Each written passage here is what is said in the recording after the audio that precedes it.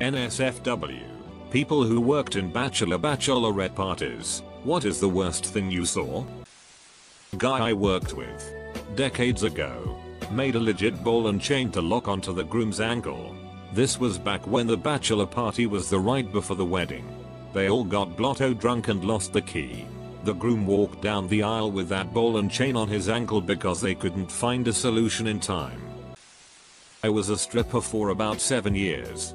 I've seen my fair share of bachelor parties, with quite a few that were absolute chows. But one sticks out for reasons that sort of differ from the others posts here. Scene: dive to T-bar on a Wednesday night.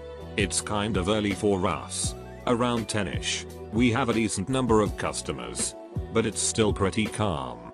I am sitting at the bar with one of my regular customers, just doing the stripper thing. The door opens and this young guy walks in by himself. The doorman gets his ID, takes his cover charge, and dude sits down at the bar not far from me. One of the dancers sits next to him to start a hustle, and the guy's not very talkative. He's clearly bummed about something. The dancer tries to use it as an opening for her hustle, turns on her charm, and asks him what's bothering him. He gestures to the empty space behind him. This is my bachelor party. Long story short, his friends were traveling in on Friday as scheduled for his bachelor party. However, his fiancé informed him that he wasn't having his bachelor party on Friday, and he could have it on Wednesday or not at all. His fiancé sounded very much like a controlling, abusive bag. But that was not our business. His friends were not able to come in early at last minute, so he went on his own, just to have a beer and go home. But he was clearly hurt by being robbed of this one-time experience. A customer who overheard ordered the kid a beer. The dancer who initially came to hustle him sat with him for a little while, not pushing for drinks or dances and generally just keeping him company. After the first beer was finished, another customer bought him one. Word of this poor guy's plight has spread by the dancers, and as the night went on, customers and a few dancers bought him drinks, lap dances, and so on. The kid had an absolute blast with his makeshift bachelor party, getting good and sloshed with plenty of stripper tits in his face, courtesy of the kindness of strangers. After a good while, someone poured him in a cab and sent him home. I hope he woke up the next day and sent his woman packing. Obligatory edit. Holy moly, I was gilded. Never been given Reddit gold before. Good to know my details were so heartwarming to somebody. D. I was doing security at a club and a bachelorette party showed up all wearing t-shirts that said tribe or something on them. They looked like they hadn't been out in a long time to the club, if ever, and quickly all got plastered. One of them stumbled into me, trying to make it to the bathroom, and I offered to help her get there, since she could barely walk.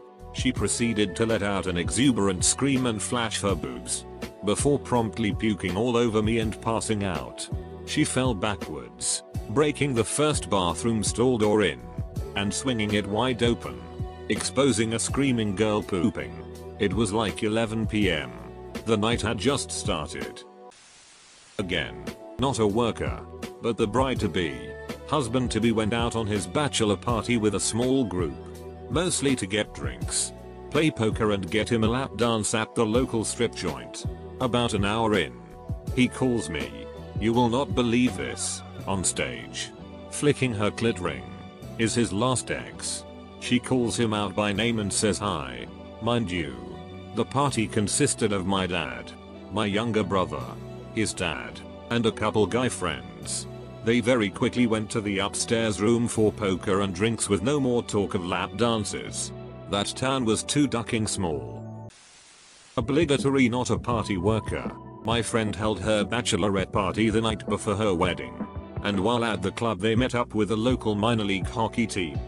The bride-to-be tried to get the whole bridal party to go back to the hotel with them, but only the bride went. She ended up sleeping with at least one of them and got married to her fiancé the next day. The kicker? She eventually told her now husband about it and now they're in an open relationship. She still hooks up with the hockey player from time to time. Obligatory not a worker. Was guest. No strippers or anything like that. I live in a remote farmers community. Everyone got drunk and the groom's dad decided that the first letter of the bride's name should be branded on the groom's ass, so that if they get divorced he will always remember and feel guilty about it. So they fetched branding irons, heated them up, pulled the groom's pants down, and Edis branded a massive L on his left cheek. They tied the bachelor to a chair and had two girls start giving him a lap dance. After the girls' tops were off they blindfolded him. The girls swapped out with two guys there and the guys kept dancing on him. After about a minute the girls pulled the blindfold. The bachelor squeezed one of the guy's nuts hard enough to drop him and shoulder through the other guy. Mind you, he is still tied, biceps, forearms, calves, and waist, to the chair. The chair broke and part of the leg pierced the male dancer's abdomen. Party kept going while a couple people took him to the ER. Edit. Damn, this thread blew up. The guys that swapped out with the girls were in pants, khakis, slacks, or jeans. Don't remember, it was 10 plus years ago. They were grinding on the bachelor's legs, arms, and ultimately his hands right before the mask was removed. None of us took him as being overly aggressive. It was more of a haha, you got pranked. Holy it, he just threw that guy.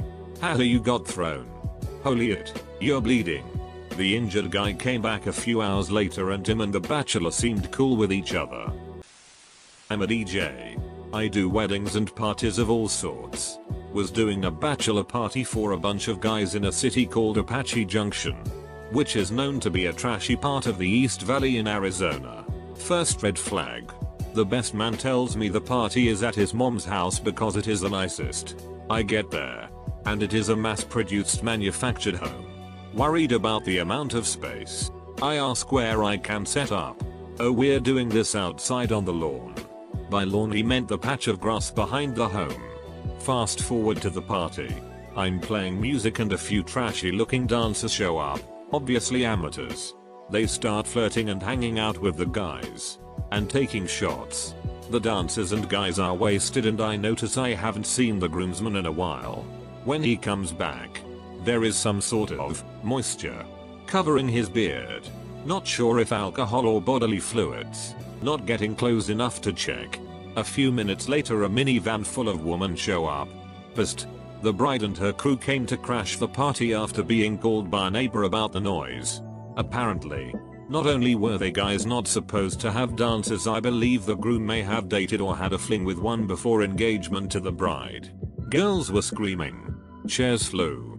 It was a Springer episode in every damn way. Worst part, I signed a contract to do the bachelor party and the wedding a week later. I got a call the night before saying the wedding was still on. And it was at the same house. These trashy people still got married. They were all wasted before the reception even started. For the toasters was shots of Crown, not champagne, and they all reeked of cigarettes. The groom even left his lit cigarette on my table as he walked to the crudely made altar before I played the bridal march. Most awkward party ever. Arguments happened all over. People made threats. At least no chairs left the ground. The last hour I played music for about 4 people because everyone left or was passed out. 20 minutes before my time is up, I'm informed by the groom that he doesn't have cash to tip me, so instead he will let me off early so I can go get laid or something. What a keeper. Edit. I seem to be getting heat for expecting a tip. I do not ever require or expect a tip, however a tip tells me I did a great job. A proper wedding DJ is in charge of so much more than just playing music. Between meetings beforehand, research, playlists and coordinating with all the other vendors and venues, 75% of the work a DJ does is behind the scenes. My fee is fair and I don't feel I should have to add a required gratuity. I feel confident in my abilities to show my clients that it's worth it. A DJ is in charge of making sure everything is timed correctly. Dinner, games, first dance, and etc. If you have a wedding DJ that keeps up the energy, doesn't screw up, and keeps everything on track with timing and doesn't miss anything, you should absolutely consider tipping them. Many weddings have been ruined by a terrible DJ. And why should they be required to have spent that extra $60, $100 for a poor performance? Not a bad thing necessarily. A friend of mine is a male stripper and legal to officiate weddings.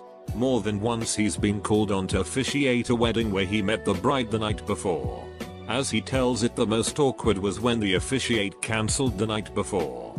So the bride is at the bachelorette party stressed about getting a new officiate. He apparently negotiated the deal for that while naked.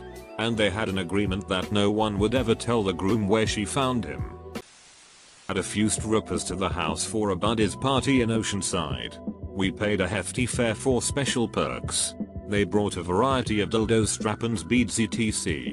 What turned out to be the most amusing prop they brought was the draldo. Long story short, the bachelor was draldoing one of the strippers in the ass. He sat in a chair. She bent over in front of him. He made the mistake of ripping it out of her too fast. She shot an ice mixture of it and lube all over his lap. He then proceeded to puke on himself.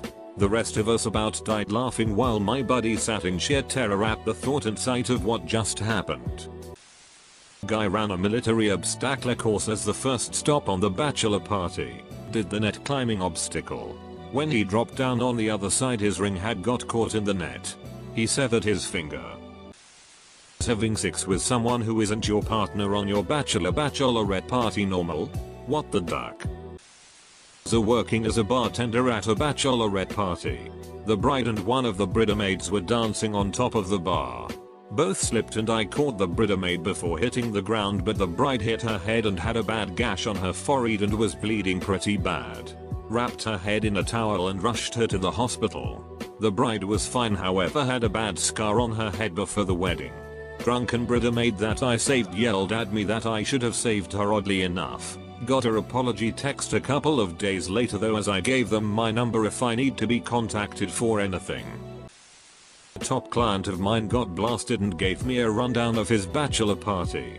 It started by drinking at a Vegas day club, where he met a few girls and hooked up with one of them. After that, a dinner with more drinks. His friends and him went to a strip club where they in total spent over $10K. This allowed them access to money, guns and bricks of fake money. Towards the end, they just started throwing bricks at girls, which alarmed security. Also, when he paid they forced him to sign the receipt the same was as his ID.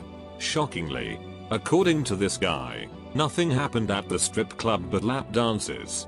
Feeling let down, they drove to a brothel over an hour away and banged a few prostitutes there. It's now 3 AM, so they drove back to Vegas. Found a 24-hour massage parlor where he attempted to get a happy ending before they kicked him out. Apparently by then his junk was defunct. A few hours later he was at his wedding. They lasted a little over a year and split. Edit. Oh yeah. Earlier in the day he got caught with Molly in a club, but was able to convince the guard to let him go after showing his rewards card with the hotel. At a bachelor party, and the stripper, while giving a lap dance to the groom, leaned over and bit my friend, who wasn't even paying attention. Now we say he's a wear stripper, and every full moon he loses control and hits the red light district, looking for once. Edit. Okay. I did something wrong somewhere. I don't need more people to point it out. Go to a gay bar and observe. Bachelorettes have essentially ruined gay bars. I organized the BP for my buddy. He is a cop, so there were lots of cops that got invited.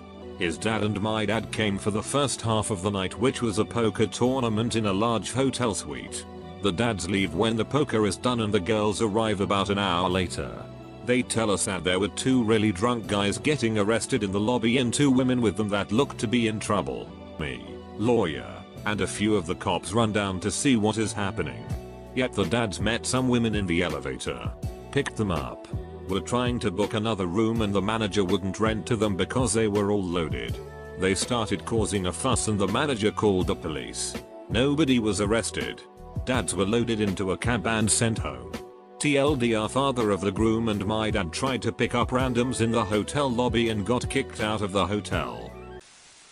As a NSFW photographer, you encounter several funny and crazy situations. Once I was working in Czech Republic when after the turn ends the producer wanted to have a private meeting with all of us. He made us leave phones and cameras at a table and gather us in a private room. Then he dropped a massive bomb. So who is gonna help me to do a softcore snuff film? Double the payment. Most of us were in shock until one model asked what was it about. Bestiality with snakes and dogs. Almost all of us grab our things and leave the place. Only 5 people remains there. Bolted out of that country forever.